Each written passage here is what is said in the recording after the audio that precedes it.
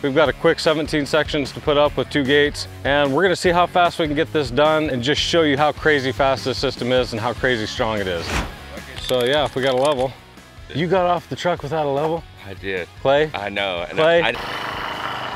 So I'm just gonna sight this off that wall, and we're pretty good right there. So now we're just gonna drive it. Go ahead.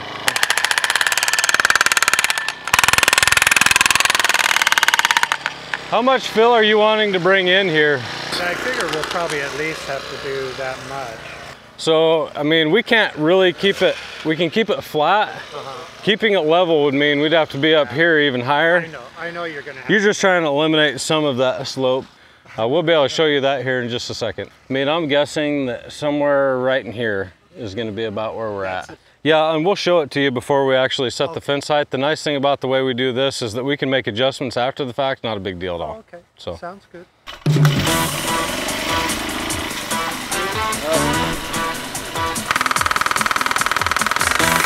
There's the concrete, we found it. There's 3 places that we might have to do this. Anywhere where we've got concrete interfering with our posts, we may have to expose a little bit of a hole, dig down, and take care of those problems. But the good thing is, most of these don't have much concrete. We should be able to bust through this real quick and then send our I-beam straight through it.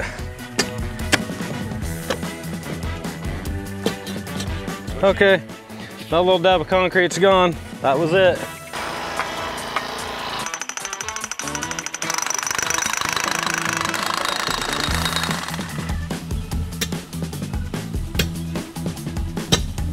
Got it.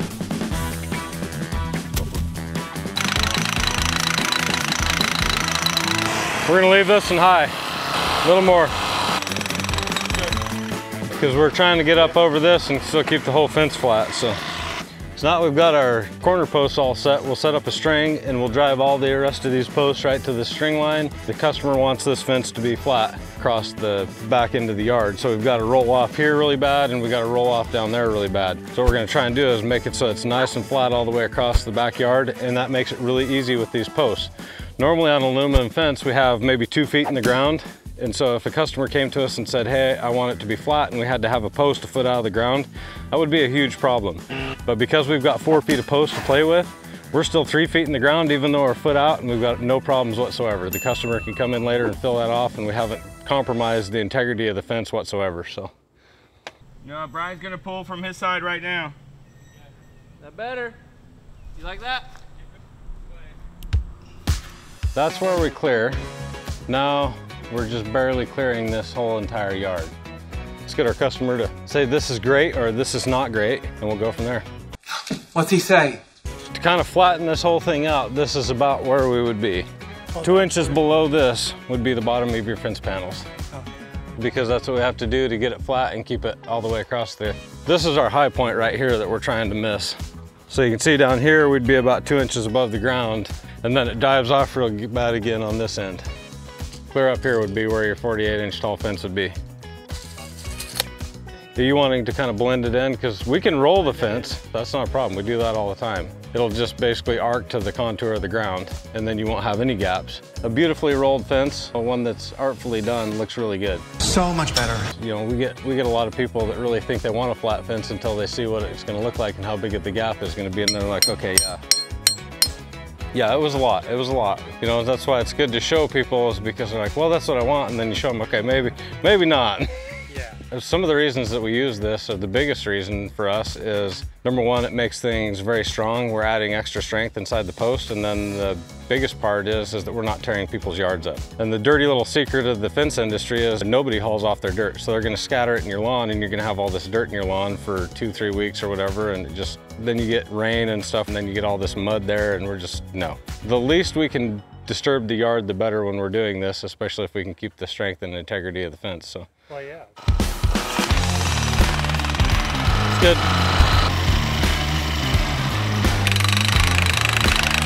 Hang on, make sure you're off the string. Don't push that string over. Yep, you're about 3/16. Just keep that the whole way down. We'll be good. Gotcha. Perfect. I have an idea. I might just have an idea. If we stick the post right here, this section will be a foot shorter, but we'll not have this whole root mess to deal with, hopefully. So we can maybe drive our I-beam right here and still keep a full section. So let's try that before we get carried away, chopping a whole bunch out of a nice live oak tree.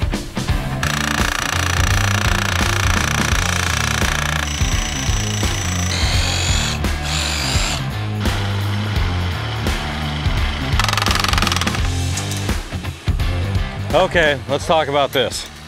So we are here at the base of a huge live oak tree. We're 2 feet in the ground. The posts are solid. We're probably between a whole root ball. The posts can't pull out, and chances are if we started cutting through roots, we'd find more roots down below it and we'd just sacrifice the tree. The juice isn't worth the squeeze, so we're not going to fight to get another couple feet when what we've already got is super solid. We are not having any problem. I could bend this I-beam and the ground wouldn't give way and the post wouldn't fall over. We'd just flat bend the I-beam over. So we're gonna leave it right here, trim the top off and let it be, because it just isn't worth damaging the tree to get that extra bit.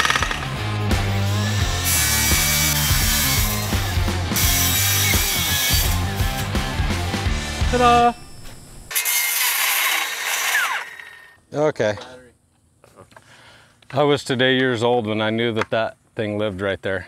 When I learned that thing lived there, I had no idea. I just would have gone to my truck, got the wrench, and moved on. I feel so stupid. Oh, I feel so stupid. It's kind of like when you're chucking a drill, you're supposed to tighten it down all the way and then back it off 1 click, and that locks the bit in there. Wait, what? I didn't know that until like 8 months ago. This is crazy stuff. Does your bit stay better now that do you do it? Yes, it works. 100% works. Do you know what I'm talking about? Never heard that. But you have to tighten it and then back it off 1 click and it locks it in there. I've never seen that. Dead serious. This is real life stuff.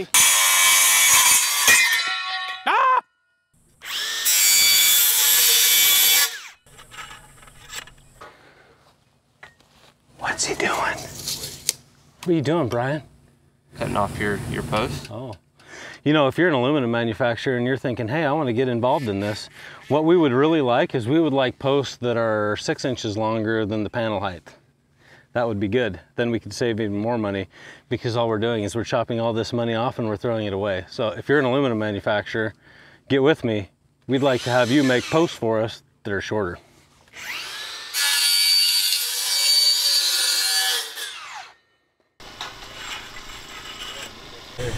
What you got?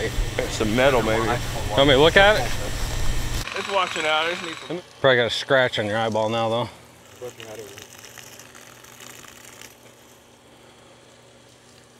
Ooh.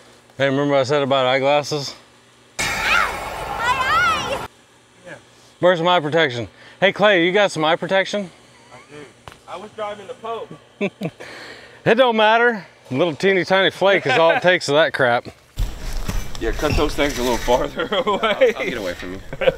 Let's make sure we're wearing eyeglasses too.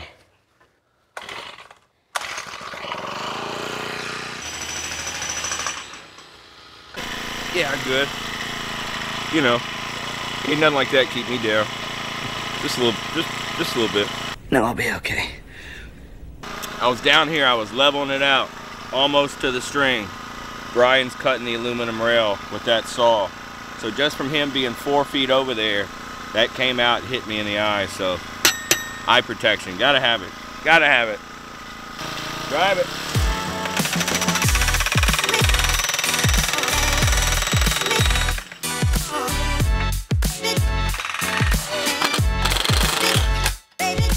Yeah. Let's just do the tops all the way down first. That way we can adjust the height. If we do the bottoms now, then we can't adjust height. So here in just a second, you'll see the roll. We'll trim these panels and we'll let you see how it can roll. So we need to measure this one. It should end up being like 2 pickets we cut off of this one to miss those roots.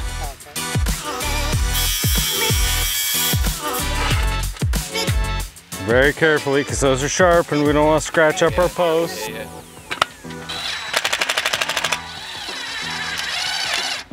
So if you'll notice Brian, when he's cutting, he's setting the saw down on top of the cut rather than sliding it through. And the reason that we do that is because it'll pick up little shavings of aluminum and scratch the heck out of whatever's underneath the The shoe.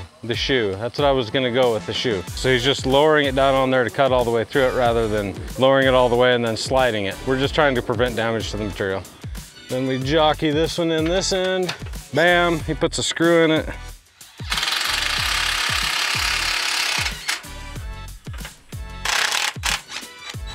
Brian, do you even know what you're doing? This looks like trash. I'm gonna request that you wait until we're finished. But I don't like the way it looks now. So when we have people that are like that, We give them tennis balls and tell them, give them tennis balls. you have to sit over here until we're done and then you can talk. I have to wait. We're just gonna leave it like this. I can be okay? Why are you laughing? This looks pretty good for you, doesn't it? No. All right.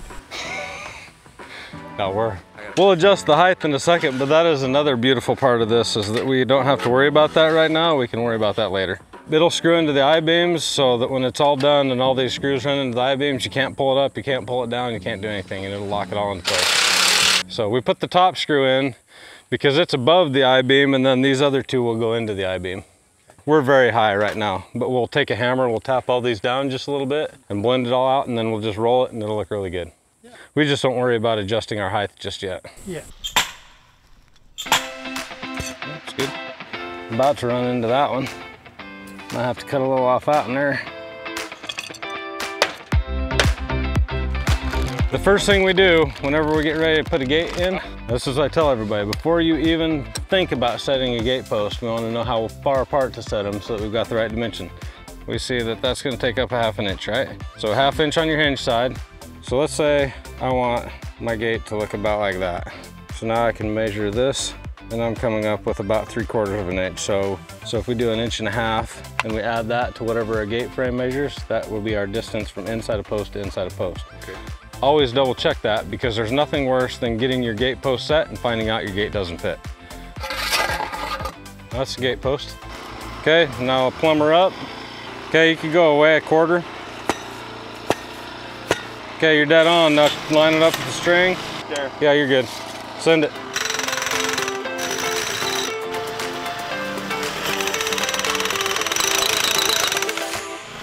Look at this little bitty pencil Mark gave me.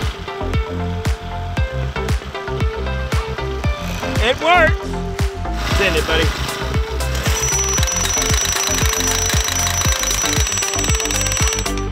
So better to drive it down than have to pull it up. You know, if we need to drive it down a little bit, we'll give it a little hammer.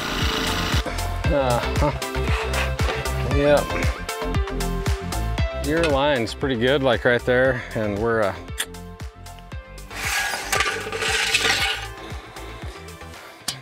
it's a little short. Don't worry. We brought some extra. Luckily, there was 2 in a box, and we only needed 1. That was close. Hey, so can you see kind of what's happening here without a whole lot of work? We've actually established a line that the customer wanted, and then I see that this post is a little out, and this one's a little out. I don't know if this is tough. Can you do this with your fence? Some of your videos, pics, or it didn't happen. How about that? I bet you'll snap yours right off. Yep, we're good. So I'm gonna be right there.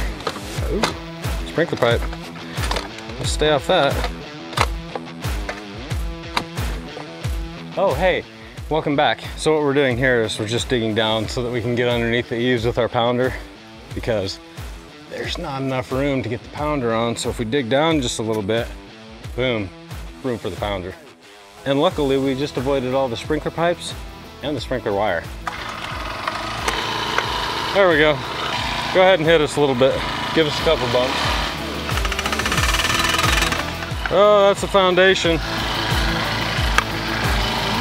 Go ahead. Is it going? No, it's hitting concrete. Okay. All right, pop it off. Yep, that'd be a foundation.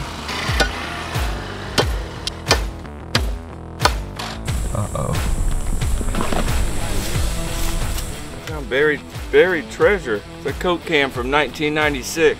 Christmas bear on it and everything.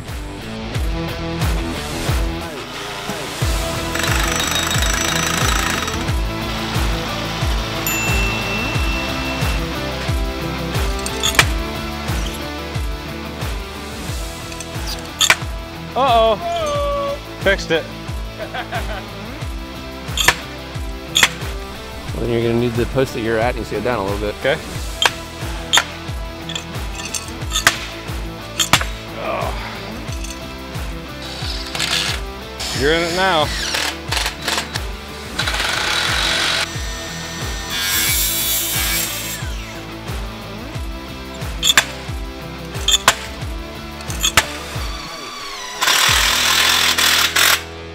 Should we get him to say, hey, this looks great before we put all the screws in? Yeah, he's gonna love it. Go get him.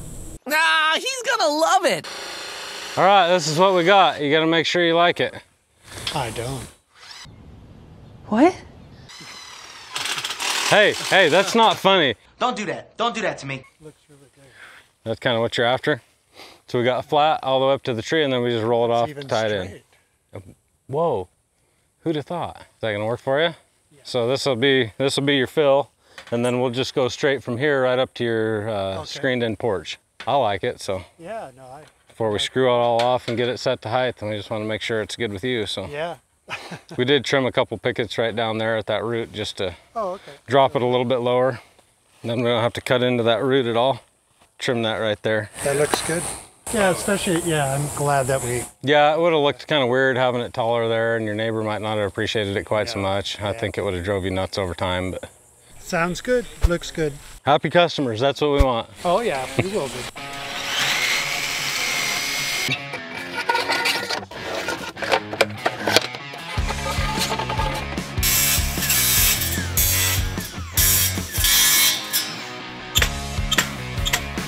Push my way.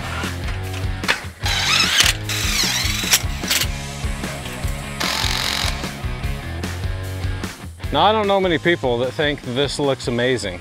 What we're gonna do is we're gonna rack this gate, even though it's already solid welded aluminum. Just so you're aware, we've got about 3 inches here. That's probably pretty close to the maximum I want to try, because if you do try to rack these much more than that, you could risk breaking welds, bending pickets, and what you'll see is you'll get an arch in this top rail a little bit. So we have a little bit of forgiveness, but not a ton. I think we should be able to get this out of it and show you how to do a 3-inch rack. You're on a corner, so it's helping you. Right there. So this looks pretty good right here, but we got to go past, because what we're going to have happen is it'll spring. And boom, just like that, we have a racked gate. And now you can see clearly why we hang off the low post, because it starts off closer here, and as we open, it gets further away since the ground slopes this way. Had we hinged it on that side, we could run the risk of hitting the ground trying to swing it this way. So, okay, I like it. You guys like it? I like it. Okay. My work here is done. I'm done. My work here's done. So hopefully you've enjoyed watching us install this no-dig aluminum fence. Hopefully you've learned a little bit about why we use no-dig aluminum fence, why we like no-dig in general because of the no-dig wood fence that we do, the no-dig vinyl fence we do, and now the no-dig aluminum fence. This is the last fence that we weren't able to install without digging holes, and now we've got the system to be able to do that. If you'd like to learn a little bit more about no-dig vinyl, check this video out up here. If you want to learn about no-dig cedar and how we install postmasters without digging and why we use postmasters, check out this video over here. I'm Mark Olson with SWI Fence. We are Florida's fence company, and until next time, you have a good dang day.